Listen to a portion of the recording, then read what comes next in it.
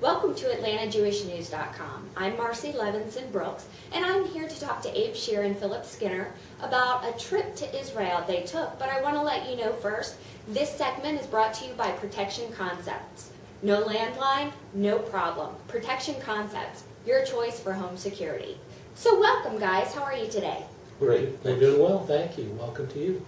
Well, I'm here because Abe and Phil took a recent trip to Israel, and you are a part of making business connections in Israel. You're with Arnall and Gregory, and this is an opportunity for American businesses to work with Israeli businesses as well.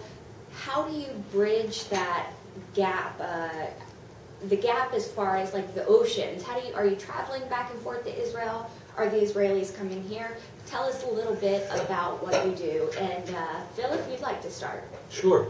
Well, really about 4 or 5 years ago, we began an initiative to try to build bridges between here and Israel for primarily focusing on real estate business and real estate investments with investors from Israel trying to do business in the United States. And you know, if you fast forward from that concept 5 years ago to now, we've made quite a few trips. I've made 4 trips personally.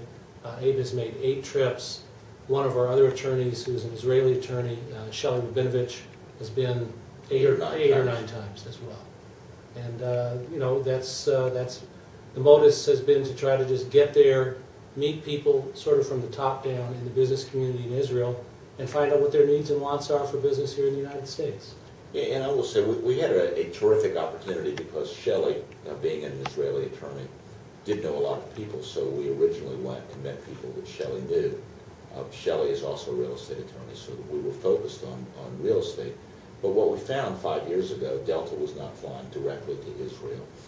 But there were a lot of Israeli companies that are in Atlanta. There were 50 Israeli companies that are in Atlanta. The American Israel Chamber has done a terrific job of working with those companies. So there are a lot of Israelis that are here. Fast forward 5 years later, Delta's been flying back and forth for years. The American Israel Chamber is still doing great. And there's a great recognition on the Southeast. So there's a lot of interest in both the real estate market now in the United States from Israeli investors in the United States. And so too, there's a lot of interest in the Southeast because the experience, I think, that the Israelis and the Israeli companies have had in this region for lots of reasons has been very, very supportive. It's easy not only to fly to from Israel, but most of the Israeli companies that are here also travel from here. There's a lot of consulting companies. There's a lot of high-tech companies. And with the intellectual capital that is in Atlanta and the ease of getting both here from Israel and the ease of getting from here to almost anywhere, that has meant that this has been a very, very important destination for the Israeli companies, not just real estate companies, but in medical products, high-tech, real estate and others. How has the American economy that seems to be on a downhill slide, how has that affected relations with these Israeli companies? Well, I would say that when we began this effort 5 years ago, we had, I think what we thought then and believe now was a really good idea, but maybe the timing wasn't exactly right then. At that point, in the first 2 or 3 years of this whole effort, prices in the United States were going up on commercial real estate. They were overheated. The shekel versus the dollar was sort of disadvantageous for the Israeli investor. Those two circumstances have really flip-flopped now over the last 2 years. Prices in the U.S. have gone down dramatically. The shekel has risen against the dollar, and that makes the timing right for the kind of investments that we've been talking to the Israelis about for the last 4 or 5 years. And I think that what happened in the intervening time is that we had made a decision when we went 5 years ago that we would go back regularly. And originally we would say we'll be back in 6 months or 8 months, and they went, we've heard that before. Well, now we don't need to tell them that we'll be back because we've been back so many times. So we did the relationship building at a time probably that the market was not so good. Interestingly, not only has our market gotten worse, but their market hasn't suffered nearly as much. There are a lot of interesting but time-consuming reasons to explain that, but they don't have a subprime problem because in Israeli real estate you have to put so much more equity into any deal in the first place that even if the valuations were going down, essentially the lenders would still be secure in their asset. So the Israelis are still pretty much in business, and while their market is not as good as it was 2 or 3 years ago, it's significantly better right now than it is in the United States, and they want to use those capital dollars that they have and invest in the United States. And I will say, interestingly, that when we were there 2 weeks ago, when you look out the window in Atlanta, there are not nearly as many cranes moving around. In Israel, there are a lot of cranes moving around. They're building in different categories. They're building in apartments and condominiums. They're building in hospitals and museums.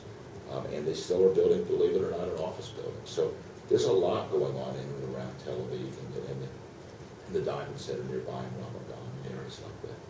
Now, with Arnall, Gold and Gregory not being a specifically Jewish law firm, what is your interest and yours, Phil, as well, in doing this American and Israeli business cooperation? Well, the initiative, I think, the initiative started strictly as a business initiative. I think that one of the great things about our firm is that when we see an opportunity, we are able to try to capture it. When Shelley came, she had a very interesting opportunity because we were able to bridge an entire sort of population by being able to introduce ourselves to the population very easy because we had someone here that just knew so many people. So from a business initiative, it made great sense. The only interesting part about it really was that it was so far away.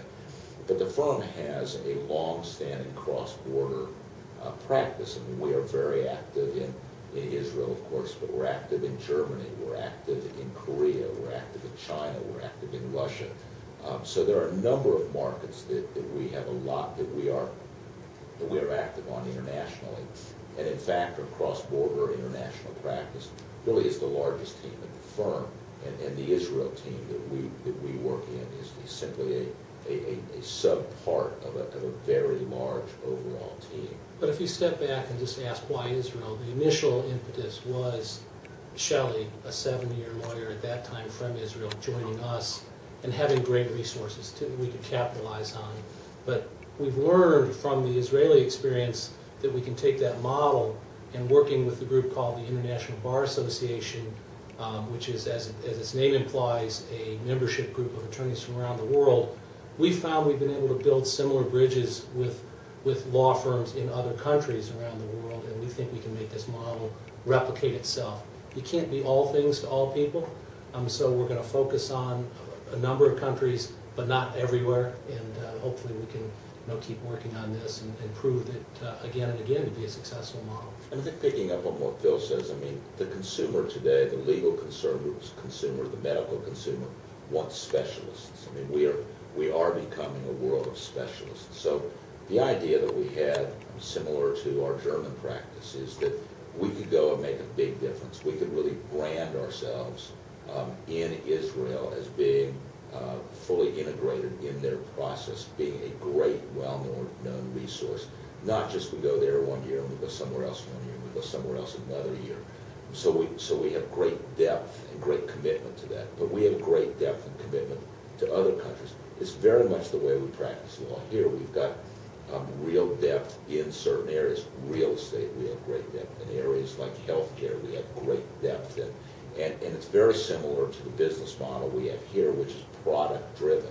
And in fact, going back and forth to Israel is a market, it's a product. It's something where depth does matter, as opposed to just great breadth. To say, by the way, I put my toe in the sea, and I was there. That's really not a market. That's sort of a visit.